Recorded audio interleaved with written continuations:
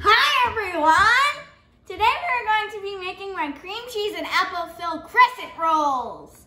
So I'm going to read the ingredients to you, the instructions, and what you need to do this lovely recipe. So first you need a 8x8 square baking pan. Sorry, let me catch my breath.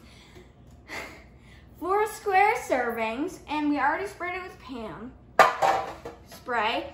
And this is older than my mom. My Nana gave this to my mom, and now my mom's passing it on to me.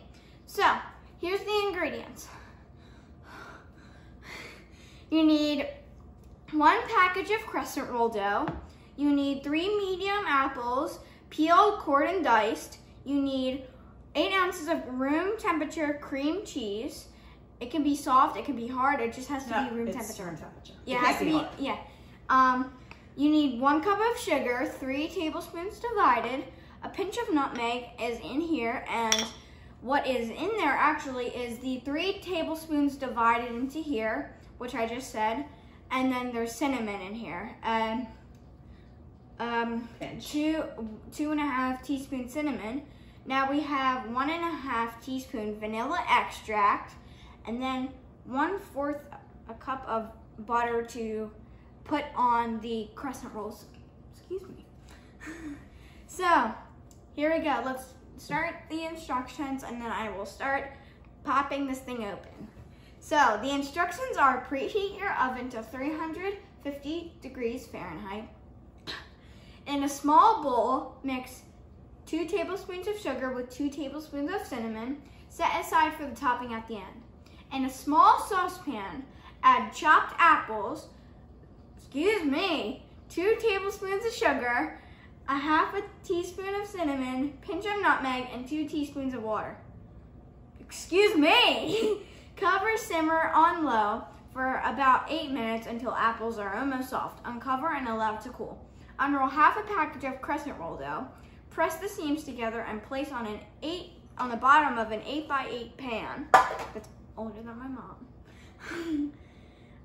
In a medium bowl, combine softened cream cheese, sugar, and vanilla. Stir with a wooden spoon until thoroughly combined. Spread over dough and pan, add your cooled apples. Unroll remaining 4 crescent rolls. Press seams together and place on top of the cooled apple layer in pan.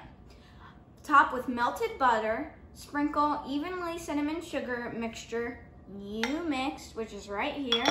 I explained that already, so rewind the video if you need to do anything with that. Bake for 20 to 30 minutes until bubbly and slightly browned.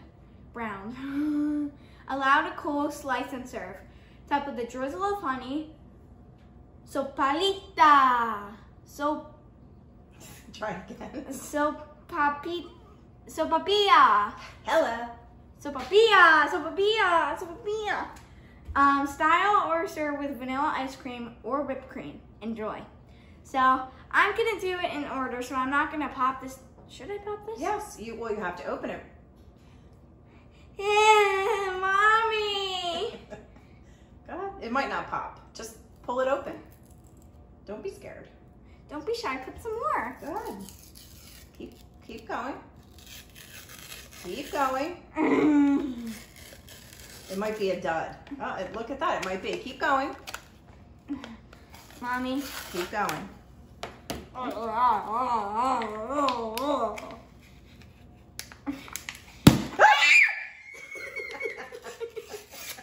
Okay. Now there's 8 crescent rolls in there, so take out about half. Ooh. Do you need help? You want to pause? Yeah. Okay, we'll pause. Okay, everyone, so we're back. It was way harder than I thought. So you might want to have a parent around, or if you're older, you can just, it takes about 10 minutes. But if you have an older brother or sister, or you have a parent around, just use that parent. So basically I just added some sugar in here, and we added our vanilla in here. So now I'm mixing it up. So now you're gonna spread it on top. So take the bowl over and carefully, because that's a glass bowl, so we could show everyone what we're doing, and just take your time and just dump it in, just spoonful by spoonful. This is very heavy. You'll be all right. You can put it down next to you. Yeah, I think I'm gonna put it down next. Put it down. Just use. Can I get a spoon? Yes. Okay. Use the spoon from the apples. Okay. It's a perfect size. And you can use your hands because you washed, right? Mm-hmm. Okay. So we're gonna put that. And I just licked it. It was really good. It's okay. I mean, you're going to be eating it. Now, if you were making this for someone else, you would never do that. No. Right? So get the apples off the spoon and you can use that too. There's hair on me. That's great. So you're going to dump that out, and then what's the next step when you dump it out? The next step when we dumped it out is we need to spread it and make it even. To spread it and make it even. And then you do the apples on top. I feel like this is going to be like the best thing. I don't know if you guys can see me in the frame, but yes. I think this is going to be the best thing that I've ever made just because it just really looks good. My favorite part is probably going to be the cream cheese. Why don't you, use your finger. Now, you need to scoop a little bit more filling out. There's always a little more. And then you can use your finger to scoop off the extra filling off the spoon. Okay. Take the pan and put it on the white cutting board, and then use the back of the spoon to spread the cream cheese.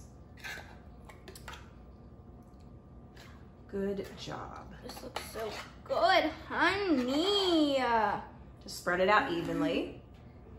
And then you spread your apples. You don't have to spread it all the way to the corners of the pan. Just spread it on top of your layer of really difficult to roll. Manage. The crescent roll was a little bit more difficult to roll than we thought, so. Can I take a look at it? Yes, and then put it in the sink. Good. Okay, and then you can use your fingers with the cooled apples and sprinkle, make an even layer. Take the bowl in your hand. Okay, or not.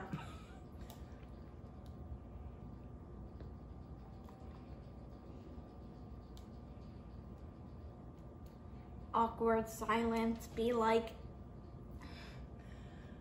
Just. Do I have to do all these? Yes. Why don't you hold the bowl in one hand? Okay, leave some for the crescent roll pastry. So you just want to make an even layer.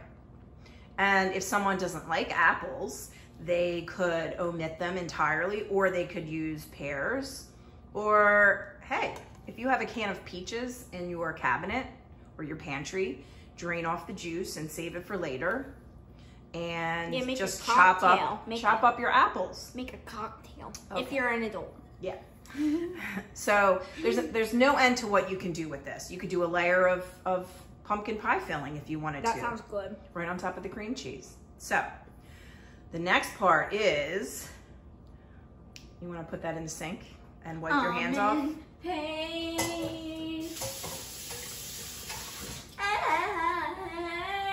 Okay. So grab your second layer of crescent roll dough. Bring it over to your area. Work with it in front of the camera. There you go. Okay. I know, Mother. So, yep, you peel it off gently, and then you put your layer on top and try to spread it out a bit. Manage it. Yeah, you just have to, try not to put so much pressure on because we don't want to squash your delicious cream cheese. Yeah, that's what I'm trying. But guess what? It's not perfection. This is about kids cooking. Oop, dropped it. This is about kids cooking and developing confidence and having fun. And I'm pretty sure it's going to largen as we bake it. It might, I don't know. But guess what? You don't know until you try. And it's not about perfection. It is about making something yummy and easy and having a good time in the kitchen. And guess what? Your stomach doesn't know the difference. So just go on to the next step, which would be... So you're going to get the next step. So we have to top with melted, so it's going to be kind of like this. That's cool. So, I mean, I'm going to eat that one. Guess what? We're not perfect, and that's okay. Don't dump it on. Just use the brush. Good. Okay, Soph. What, Mother? Just brush it on. You don't have to use it all. I am, because butter is the best thing in the world. It makes everything.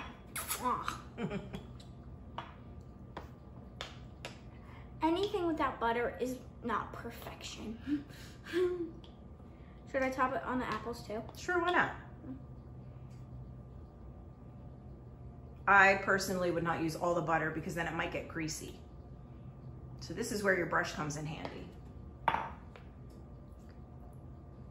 All right, and when you get satisfied with your butter layer, then you can sprinkle on your sugar cinnamon mixture. I mean, I'm still gonna eat that because it still has the dough on it.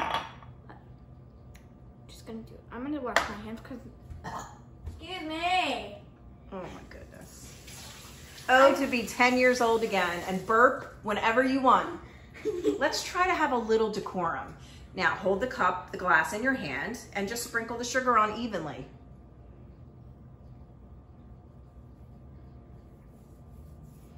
So then once you get finished, you don't have to do that, babe. Why? Well, because it's kind of messy. Why don't you, oh my goodness. I think you're gonna be eating this all by yourself. Just sprinkle it around, mostly on the dough, and we'll pop it in the oven and we'll pause the video, and then you can show everyone your completed dessert. Sofia style with our beautiful Bristol Barrow honey from our local bees. So, you wanna say goodbye and I'll pause the video for now? Bye, sisters.